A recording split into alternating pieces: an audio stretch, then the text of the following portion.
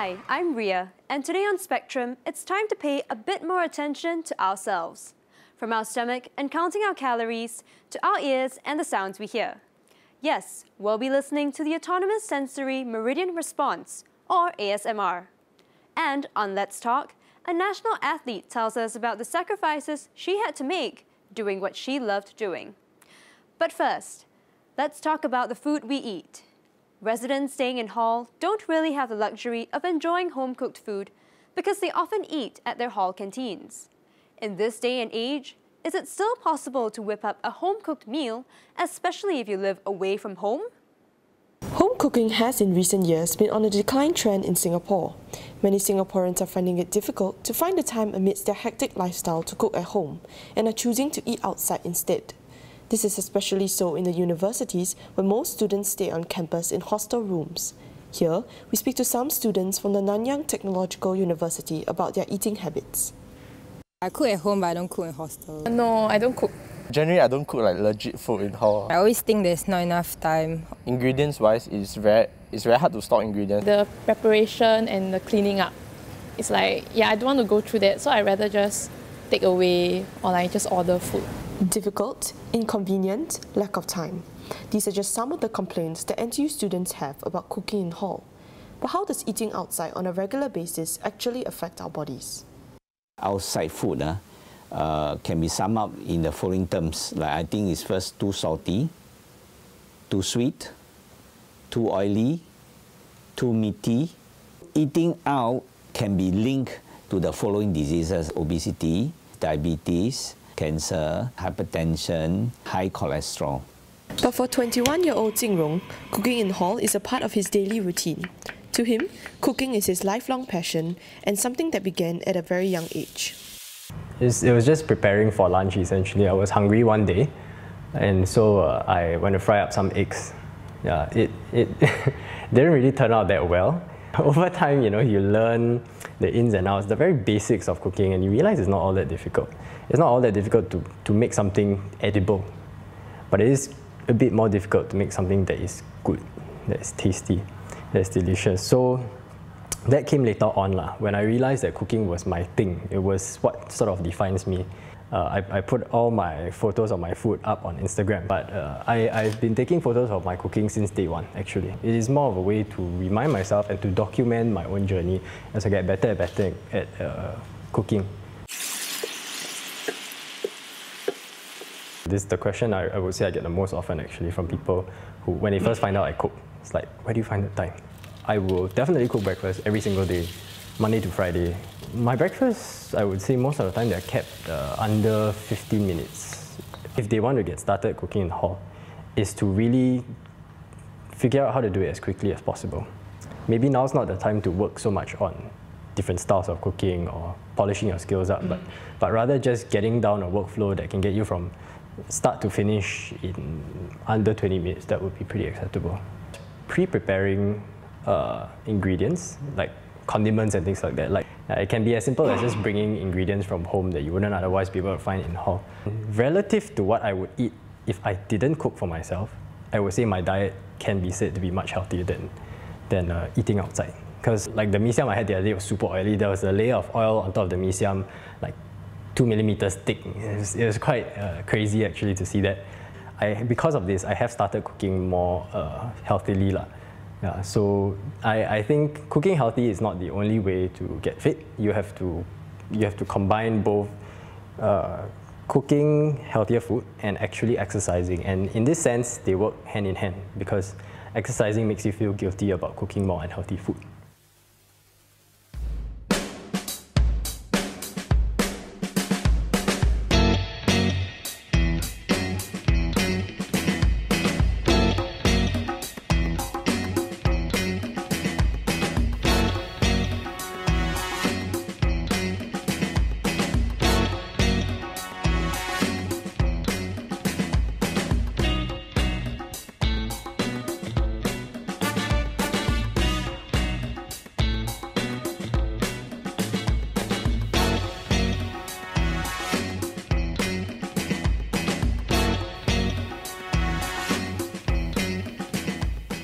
We went down to the NTU campus and interviewed a few students to let them try out Jingrou's cooking and find out what they think. If I told you that actually this was prepared in the pantry of this hall Oh, really? by one person under 15 minutes. What the? Okay, I'm quite shocked. Yeah. I didn't really expect it. I thought it was probably from like a canteen or something. The food is actually pretty good, and yeah, it actually shows that you can actually cook legit food in the pantry. I wouldn't expect something that tasty to be prepared in such a short amount of time. Does this change any of your perception about home cooking? Well, I think it definitely inspires me since someone can do it, then why not me? As in, yeah, so maybe I'll be inspired to cook something else besides Maggi mee one day and maybe let my friends try. He's like showing us that it can be done and like of a certain standard. Like, I realized that actually home cooking can take a much shorter time if preparation and planning is done. Yeah, and I would definitely be more willing to try. So my advice to people who want to try their hand at cooking is simply to really get started and to start simple. Some initiatives are not at all difficult to get started, to initiate. You really just have to take that first step.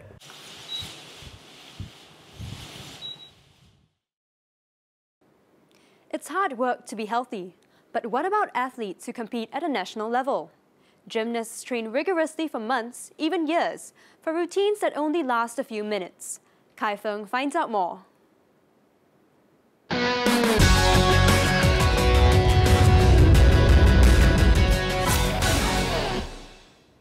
Today, we have 19-year-old Michelle Teo, who trained as a national gymnast for 10 years and has represented the nation in the 28th SEA Games and the ASEAN School Games. Hi Michelle, thank you for taking time to be with us here in the studio today. Thank you for your time. Can you please share with us how you got started in gymnastics? So at around age 4, so as a child I was always a very active child. So my parents, actually one of my parents' friend's daughter was in gymnastics, so she actually introduced my parents to gymnastics, and so I started from there, yeah. Wow, so you've been doing gymnastics since you were age 4 and you just recently ended? Yeah, so I actually retired when I was about 16 plus, nearly 17. I see. So that was a good 12, 13 years of doing gymnastics training and going to school at the same time. How did you balance that? Okay, so last time when I was training, I used to train for 6 days a week and 5 hours each day. So I stay at school on top of that. So definitely in between training, after school on the way to training, I would have to eat my meals in the car and then do a bit of homework before training, yeah. This must have been a really large sacrifice for you in terms of time, commitment, and even your social life. Do you feel like you've missed out on life as you were doing all these gymnastics training? Actually, it's kind of true because I've always been either in the gym or in school. So it's always like my friends will be like, hey, you want to go out after school? You want to go eat lunch or something? But I've always had to say no because I always had training after that. So definitely my social life was affected, but yeah. So you talked about your social life and you talk about academics. This mustn't have been easy for your family as well, having to make sure that you get to your training on time and for your parents to make sure that they're keeping, that you're keeping on top of your work. And can you explain, can you share with us how that was for your family? So for me, I'm very lucky because my parents are actually very supportive of both my gymnastics career and my school life. So they always try their best to help me as much as they can. So most of the time after school, my dad tries to pick me up and fetch me to my training place. But sometimes if he can't make it, then because I have other friends that are also training together with me and they're also from the same school. So our parents actually try working together. So we try to help each other out. So my parents have been very supportive from, yeah. Talking about all this sacrifice, would you still say that overall gymnastics has a positive impact in your life? Yeah, definitely. So I've done gymnastics for the majority of my life, and it has definitely I've definitely gained a lot of values from it, like simple things like time management and discipline. So all these things really helped me. Really helped me in my life, like juggling with school and gymnastics, as you said just now. So it really taught me a lot about like life in general. Yeah.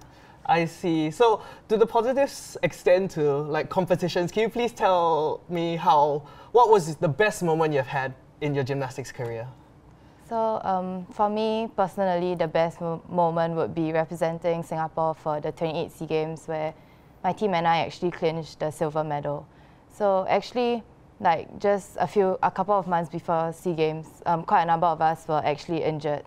So it really took a lot of hard work and sacrifice for us to be able to compete well, and we managed to do Singapore proud. Yeah. So you guys actually got the silver medal at the 2015 SEA Games, and that is a monumental achievement. Can you describe how that felt like, knowing that you had brought back a medal for your country? The 28 SEA Games was held in Singapore itself, so being in Singapore, it felt a lot nicer. My family members could be there, my friends could be there. So for me, my team and I, it was definitely an honor to represent Singapore. And for us, we definitely did our best, and it was really a great experience standing on the podium and just seeing the Singapore flag. Yeah. Thank you for sharing that experience that maybe only 50 people in the entire country can experience. And so now, being an athlete in the national sports system, what would you say everyday Singaporeans could do to better support our athletes? If they see us around, they can show us just a bit of support here and there. They don't necessarily have to be there during our competitions to watch us because they might have something on. So it's really just the encouragement that we get from Singaporeans that really keep us going. Yeah. Thank you so much for your time, Michelle, and we're really privileged to have you here with us in the studio today. So stay tuned, as after the break, Michelle will show us some of what she's learned from her 12 years of being a gymnast.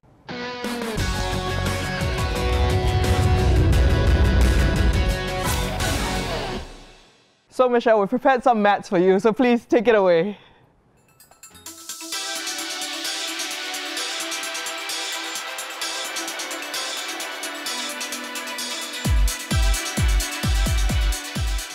That was a 10 out of 10 performance.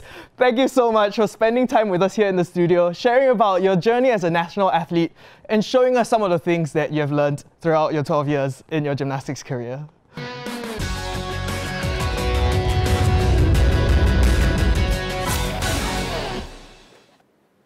Ever heard of the term ASMR? It's a trend that has gotten more popular in Singapore.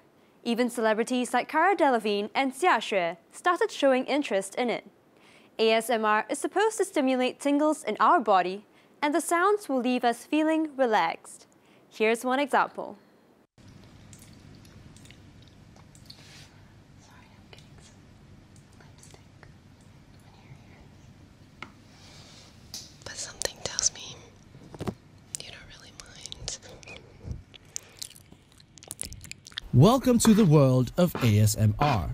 ASMR stands for Autonomous Sensory Meridian Response, and it is the experience of a tingling, almost ticklish sensation down the back of your neck or the top of your head. It is when what you see and what you hear feels so real, it tricks your brain into thinking you are actually physically there.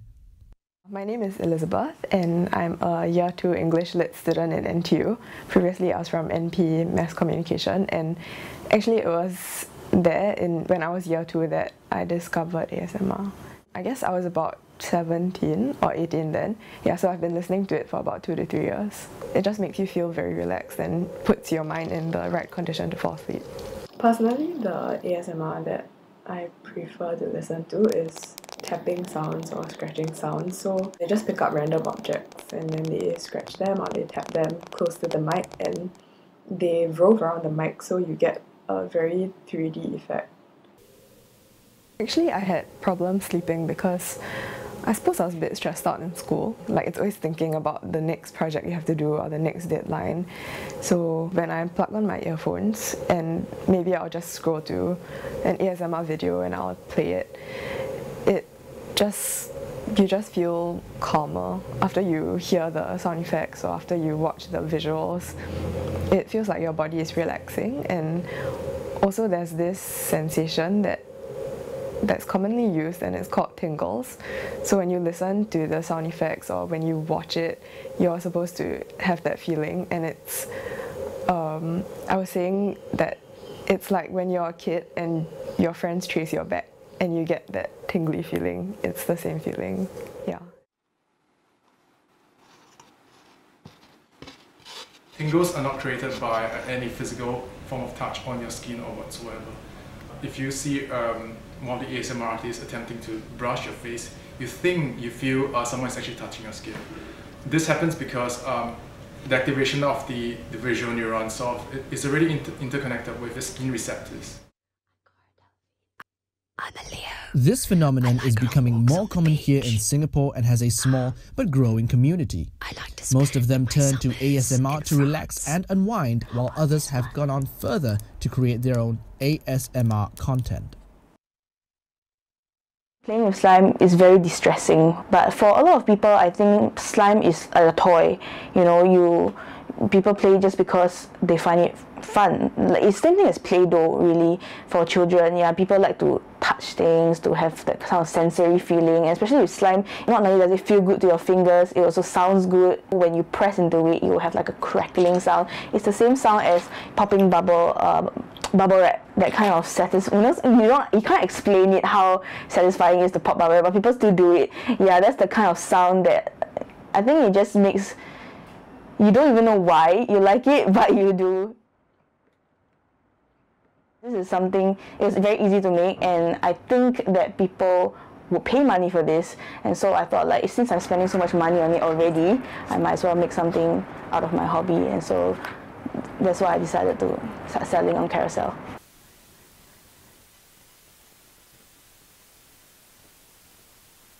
One of my favorite artists is this girl, and her YouTube name is Goodnight Moon ASMR.